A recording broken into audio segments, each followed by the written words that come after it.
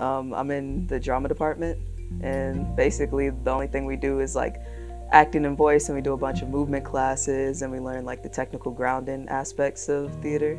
We move a lot, we jump a lot, and we sing.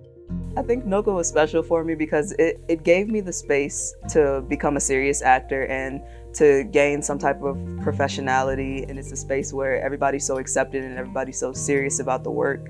And I think I appreciate that a lot as an artist and one who's going out into the field later in life. In my first year, I was unfocused. I would run around a lot. I had all this energy that I didn't know what to do with, and I think moving forward in my 4 years here, I've learned where to delegate that energy and how to move it about and see where everything goes.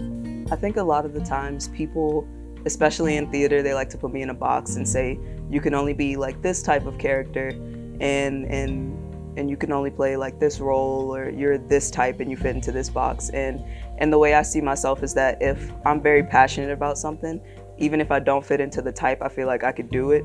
And sometimes I try to put myself in a box, which is weird because I always preach and pray about like, don't put yourself in a box. Like, you don't need to be there if you're passionate about whatever you do.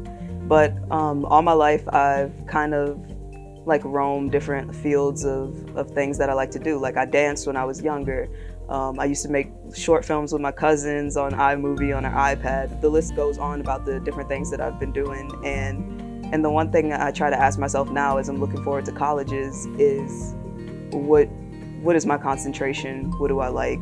What do I want to be doing for the next 4 years of my life and maybe onward? I love acting and I love it to death. And I also love everything else that I've been doing, but I'm having a hard time finding one thing that I specifically love that I can say like, oh, this is me, like this is who I am. But I feel like everything describes me.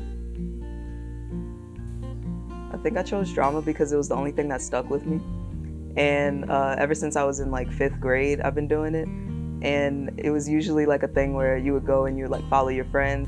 And from there on out, it's the only thing that I've continually like consistently done. And I say you can't get anywhere without like some type of work ethic. Because if I continue to have that work ethic and I continue to have that passion and that determination to be who I want to be and not be put inside of a box, then I won't be.